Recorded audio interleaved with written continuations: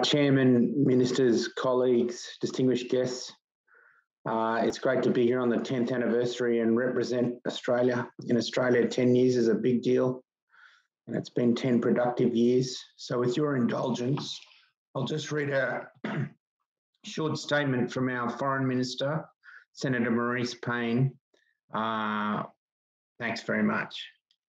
So let me start by thanking the Honourable Mark Garnow and Mr Nasser Bourita, the Foreign Minister of Canada and the Kingdom of Morocco, respectively, for their roles in virtually co-chairing this 11th Ministerial Plenary meeting of the Global Counter-Terrorism Forum. September 11th changed the world and galvanised the international community into greater collective action to fight terrorism. 2 decades later, terrorism remains one of the foremost threats to international peace and security. Australia is opposed to terrorism and violent extremism in all its manifestations.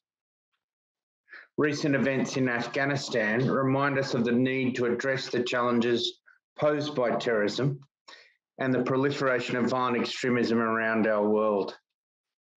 I acknowledge the Afghan people and the long-standing suffering caused by terrorism, which uniquely and profoundly affects women and girls.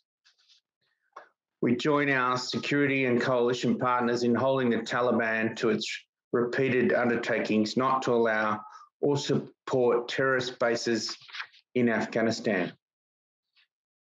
We know that Al-Qaeda and Islamic State are expanding their supporter base across Africa, causing displacement and devastation. And the influence of ideologically motivated violent extremism continues to grow, fueled by social economic grievances, misinformation, and conspiracy theories.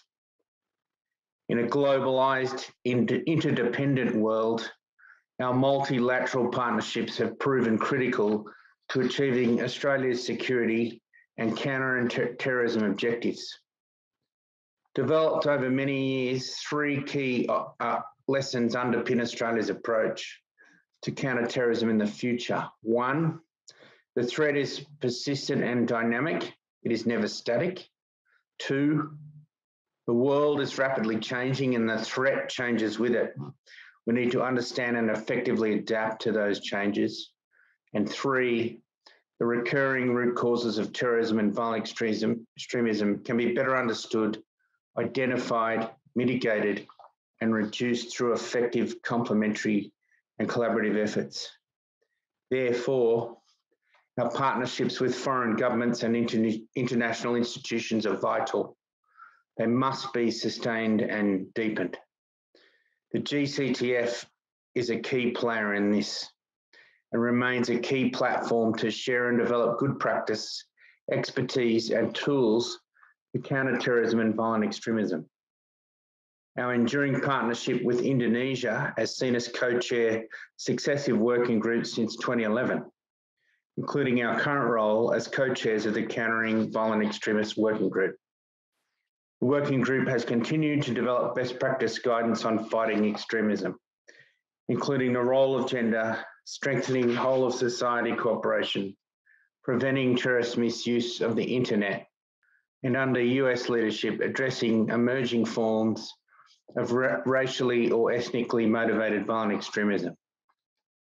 Today, we officially launched the implementation phase of our work to strengthen cooperation between national and local level actors in partnership with the Strong Cities Network.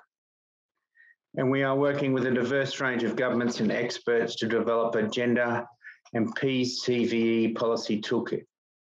We look forward to sharing the toolkit with you in coming months.